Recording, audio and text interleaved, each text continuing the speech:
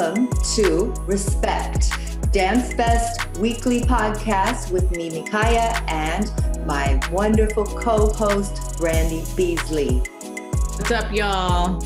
Weekly podcast.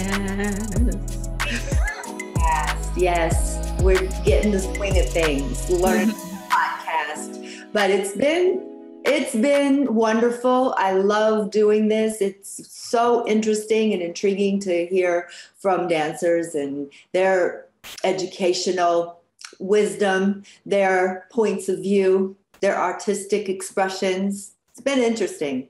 I love it. I learned a lot when we did this last year, and I'm still learning, and just it makes me feel even more rooted in just dance. Yes. So what's up is, as you know, we are doing an event this year. And, kudos to that. Last year we did do an event, although everyone watched it at home. This year we're giving that opportunity for us to actually sit in the Palace of Fine Arts and watch the show on the screen. So we're taking little baby steps to get back into the theater to have a live show. So we're super excited about this. Yes, I bought some brand new shoes. Yes, go ahead and wear your brand new shoes. Now, I know that San Francisco has been changing their mask and no mask and all this policy, but we want everyone to feel super safe because we're going to give you life with this event. So we're going to have the masks. Everybody's going to be vaccinated. Come by. It's Sunday, the 21st of November at the Palace of Fine Arts. We're all going to watch the show in the theater, and then we're going to just saunter. I used that word last time. We're going to saunter into the lobby where there's going to be performances and a DJ and some snacks and lots of love and reconnection. And you're going to drink? Is that what you're okay, she's going to drink. I will have a drink with you if that's Yes. That's some champagne. Do it. I'll bring a whole bottle just for you and me, honey. Exciting. Oh, so exciting. So, I'm excited to introduce our guest. Yes. So, founded in 2016, Noesisx is a full-service digital media agency. I bet you didn't think I was going to say that. And dance company that strives to push the boundaries of conceptualizing dance by combining multiple art forms with dance. And we get to take a look at their work right now.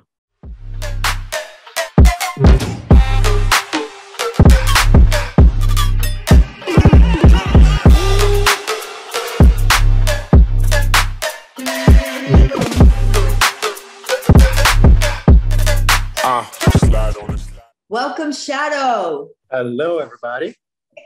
Hi, Shaadow. Where are you at right now? I'm back home right now. Back home. I'm in London currently. Welcome. Thank you. Thank you for having me. It's a pleasure. Indeed, it's our pleasure as well. So what happened this year is in a meeting that I had, a Zoom meeting I had with some of my team members with the Dance Fest, I started rattling off a lot of R words without thinking about it. I said, hey, this is a time to really reinvent ourselves. We need to be relevant. We need to resuscitate people. We need to be resilient. And they're like, what's up with the R words? They're just flowing. And I said, I don't know, but I'm going to just roll with this for a minute. So I started making a list of R words. And then from there, I chose 6 dance companies from all over the world. And I said, hey, check out this list and pick one R word. And your piece that you're going to create for this world premiere will be inspired by that word. So tell everyone what R word you chose and why. Sure. So the R word I chose was resilience. The reason why I chose resilience was it's a term that I guess speaks to me the most, not only on relevant relevant event that happened in society currently, but also as a person and a Black person in my personal experience. So it really hit home because it just felt like something that was as, I guess, as automatic to me to be resilient as breathing, because it's not really an option. This just basically the only option that you have with dealing with some things in terms of discrimination, state that you can't change, is to fight and keep on going. Otherwise, you just lose the train. So that's why I chose the word, and also because the act of dancing and the art of creativity and any form of, I guess, advanced skills require an incredible amount of resilience. It's impossible to build, a skill from zero to something, or push through an even idea from nothingness and materialize the idea without being resilient and pushing through to the end of your belief system. So yeah, it just made sense in every aspect possible to me. Yes. I am hearing that, and as a person of color, very much identifying with, like, it's just not it is like you said, like breathing, like you don't even have a choice. Like you wake up, okay, resilience is going to help get me through this day, right? So I want to know about, so you have this connection with this word on the list, and then what's the process of creating your piece? Resilience. How did that process kind of happen? All right. So the conception of it, I wanted to kind of like similar to, I forgot what's the method in acting, but there's method action. That's actually the term. So that's method. But when you basically have to run the action that you want to act in real life. So if I'm I'm running a marathon, instead of acting that, I'm actually going to run the marathon, and then I'm into that motion. I'm into that scenery. It feels real, and I can act it out, right? And for some reason, I really wanted the process of resilience, which is tedious work. Like resilience that's why it differs from like hard work. It's something that takes stamina, that takes effort, that takes strength, and that takes the will to keep on doing it regardless of the hardship that goes with it, which is different than hard work, right? And I wanted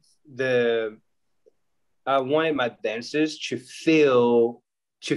actually feel exhaustion, to actually feel the weight of, okay, I have to do this again. Okay, I really have to carry this all the way along. So the first incentive for me was to create motifs that create repetition, meaning that each person within the piece would have to go through a sana motif and journey that would push their stamina and physique into a sana stage. And it would automatically make it hard for them to be able to carry with that same level of energy toward the end of the piece. So when you see, like when you watch the piece, when you get close to the end and the piece starts to climax, and we try to maintain that until the end. So like by the time we finished, right, we actually shot that in one shot, because it was not going to look good if we did it several times, because of how, during training, or how people were sweating and everything. So we tried to like make it, for the film specifically, we tried to like make it a one shot. So like encapsulate that strain, that struggle into one thing, so that they don't have to redo it again, and doesn't have to like go away with that. I felt that, because I've seen that during our process, is at some point when they were going through the motifs and like doing the whole piece full out, you would literally crystallize the sense of resilience. Like you would crystallize them struggling, but having not the choice. They don't have the choice to be able to stop. So they have to pull through and do that. So that was my main focus, to capture that, I guess, energy rather than emotion. Then I was really interested into the new opportunity that hip hop theater showcase would be, because it being based in digital means that we could look at things from a different perspective and maybe try to approach things that make it more engaging and interesting for the viewer. because I've seen a lot of like theater pieces that have been filmed, and there's a whole difference between the piece being performed and experienced live and how it's filmed. Like theater pieces that I film are poorly filmed. You just don't get anything. You don't get anything of what you would get if you see it live. So I wanted it to be experienced in a way that would engage the viewer differently, like play around with VFX, make sure that instead of having the casual or normal long shot, to have more of a handheld camera so that people can really engage with the motion, because you're not there. So you can't really, it's not poppable, right? But I wanted people to feel it and to feel like they're part of a journey, right? Like you're carrying through with us. So like that was my main focus, capturing the essence of like what is resilience to me and to each of my dancers. So there's kind of like 5 scenes within the piece, and each scene focuses on like one character in specific. So that character would have the personal version of resilience. One may be running and struggling, and that's their version. Another one would be to actually add weight into the movement, so they will repeat those type of movement. Another one would be control, so like controlling the group around them and trying to harness that power, because resilience also, I think, is also play of like chaos and control. So also like to like play around with those polarities, that you're trying to like retain something that you don't fully have control of, but you're doing your best to be able to do so. So that was essentially the process. And then I basically experimented with how they perceive resilience, because it was an interesting word, because all of them had a different version of like what it meant to them. So it was interesting to look at until I got to get to really how they perceived it. And it didn't come from the word, it came from them moving and kind of like letting go of like the definition that they thought that they had, and then in the movement tell them, oh, this is how I feel about struggle on that. This is how my movements speak when I feel this way. So yeah, that's kind of like in a nutshell how I looked at it. How many dancers did you use? And was it all your choreography, or did they contribute? So like I normally work with them is that I will structure the entire thing, but everybody has an input, and add with like their own movement and everything. So it's collective. There's collective input, and everybody put a little bit of them into it. Yeah, that's a lot of layers going into the creation of this piece. Just everything that you just said is just amazing. The thinking and trying to really get a sense of trying to capture all of those things in this piece, and being very aware of how it's not a theater piece, and that you weren't necessarily trying to put a theater piece onto film, but you were trying to capture a different kind of essence. So that's very interesting. So many layers. Yes. Yeah. Thank you. So I think that I know you originally as a freestyler. I think that's how I was introduced to you, because that's my memory. You can correct me if I'm wrong, but I feel like out of definitely you're known for being a freestyler as well as having your dance company. Am I correct? Yeah, that's right. I'm mainly known for my freestyle capacities. Well, we haven't talked a lot about freestyling in respect. We've talked, we've a little bit, but like, I don't know if people know what it takes to actually hone that craft. Can you kind of just give us a little bit of insight? Sure thing. To try to like simplify it and maybe put an analogy that makes sense to a lot of people, let's compare freestyling to let's look at music, right? So the ability to choreograph is the ability to write a song, right? So you're able to write a song. You could be a great songwriter, but it doesn't mean that you'll be great MCing, or you have the ability to perform well, but you have the capacity to write a story, and that story can be told by other people, and you're great at that. That's choreographing, and the ability to like write your verse in the form of like movement and dance, right? But that ability doesn't mean that you're able to write your own words for yourself, which is very different.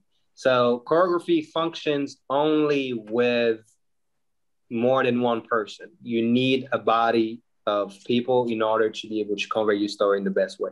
It can work as a soloist, but it's not the same because it's not a person that dance by themselves are pretty much needed to be raw and organic because you're on your own. So you should speak on your own story and let us know what is the vocabulary that you're utilizing and what's the word that you have. When it's more people, then the science of choreography makes sense because you have unison, sync, and then there's more complexity to be able to like get two bodies to make sense together, right?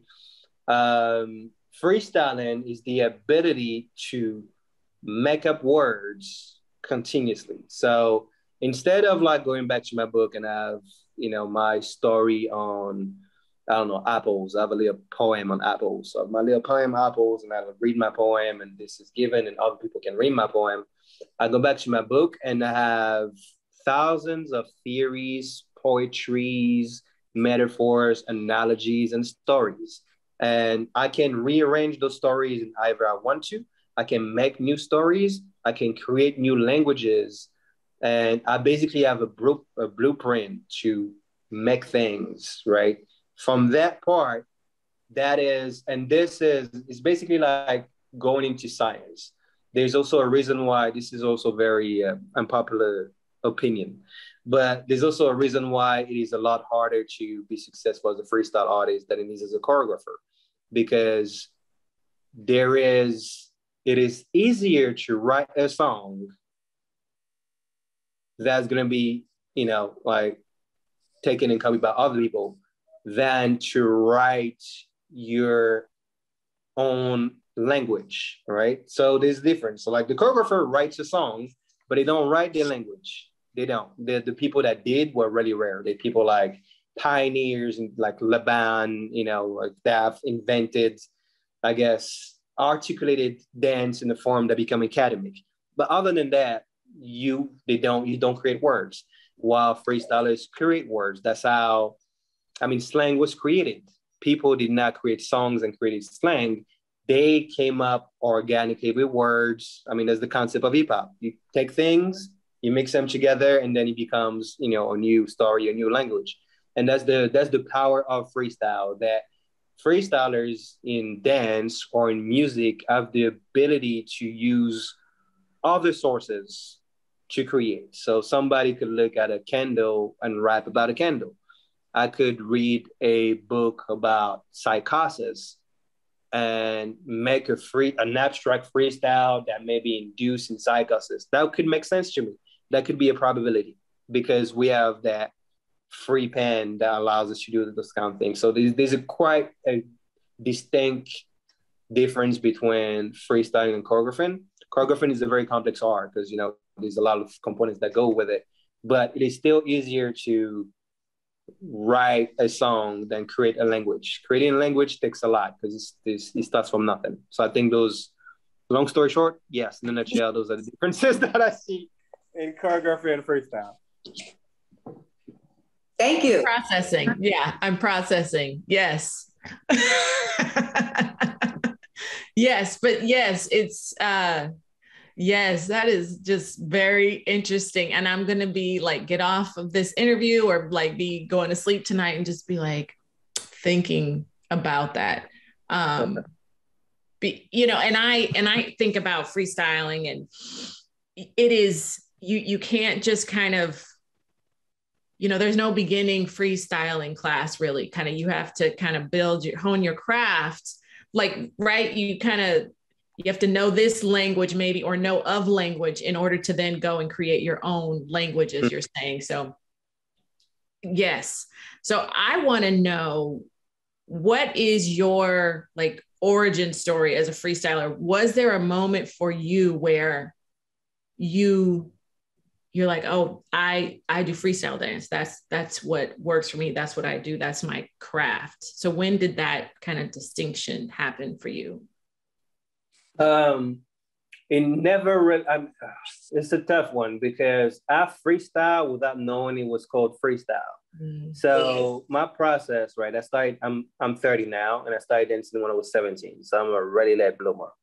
And I started dancing by learning on YouTube, and 17, right? So that's 12 years ago. That was when YouTube was early. So it's not YouTube that we have now. It's trash YouTube when you tap things, you don't know what's going to come out. And, so luckily I found some videos of like how to wave and everything, but those are not, it's not constantly the knowledge because I didn't know what I was doing. I didn't know what styles were. I didn't know anything, but that's how I learned, like recording myself on the webcam, watching my videos. And I was doing that every day for a while. And my fan was my mom and my critic. So, that was my personal time chamber to practice. Then and I was looking, the videos I was looking were not freestylers because I would have had to like make a specific search on YouTube because with dance choreography came up. So I was looking at choreography and like looking at the movement and trying like imitate the same movement because to me that was just dance was dance. There was no choreo, no freestyle. I was made aware that I was freestyling when I met, like, I think a year and a half after I started dancing, I met a guy when I moved here in the UK that, was a hip hop freestyler. So I was made aware of like, this choreography, this freestyle. What I'm doing is freestyle. And it's not even that I identified as a freestyler. I just did what I did. And that's the thing that I went to focus on. And I don't know if it's also because like I'm French, right? But identity to me is extremely important in anything that we do. Like Oscar Wilde said, you got to be yourself because everybody else is taken, right? So finding identity in choreography was a choice that was illogical because you cannot be a clone. Because in order to be a choreographer, you would have to be a clone, regardless if they want you or not. Like best example is one of the guys that I've seen dancing at first, and which is odd because now I spoke to him, I think a few years ago, was Ian, right? Ian, because he was a kid with Nick Demora. Those are the first videos that I've seen dancing at first, right? Everybody's a clone. And that was not me. Like identity and blueprint to me has always been extremely important beyond dance. Me as a person, it's always something that I've not even strived towards. It's a part of like my DNA. I always had to make sure as a kid that I was my own person and I do things my own way. And he came out that it was always, okay, this guy's a little different. He doesn't want to do it like this.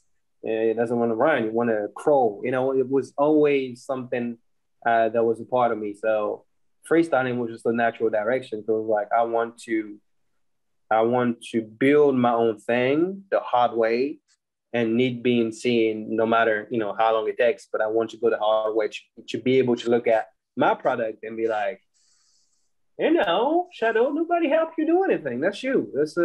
I think it's a lot more valuable. Okay. Thank you. I think I asked you this earlier, but did I ask you another question? So how many members are in Noesisx though? In total? Yes. Okay. So in total,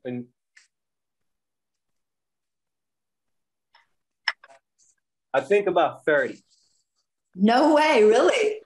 Yeah, because we in so UK, France, Italy, Japan, Spain, and the US. Oh, I did. India. Yeah, I think we're more than 30 actually. I haven't counted the ads, but at least 15 people in India. There's like 8 in the US. Yeah, we're way more than 30. Yeah, well, I think we're 40 in total. Hey, okay. Well, how many people are in your piece for the Dance Fest then? 5, counting me. 5. And I know also that you have come and performed at the Dance Fest. Do you remember what year that was? I think that was 2016 or 2017, one of those. Yeah. I don't know. That's why I'm asking you. It wasn't. I don't remember. It's a funny, I actually got a funny anecdote because a lot of people don't know, right?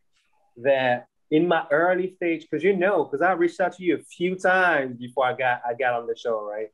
I sent you videos, and that was like in my early process. Because I think I reached out to you at least 2 or 3 times, and then you reached out, and we're like, oh, cool, we this can work. We're gonna make that on the.